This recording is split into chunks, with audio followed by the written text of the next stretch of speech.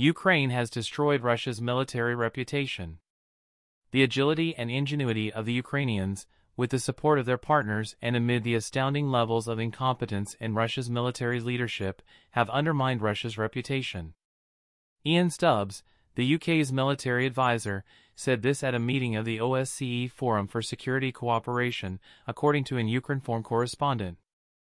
With support from their partners, Ukraine has shown that agility and ingenuity can have a devastating effect against a so-called superpower, the British military diplomat said. According to him, in recent weeks, the staggering casualties suffered by Russia around Bakhmut appear to have had significant impact, and their assault seemingly stalled.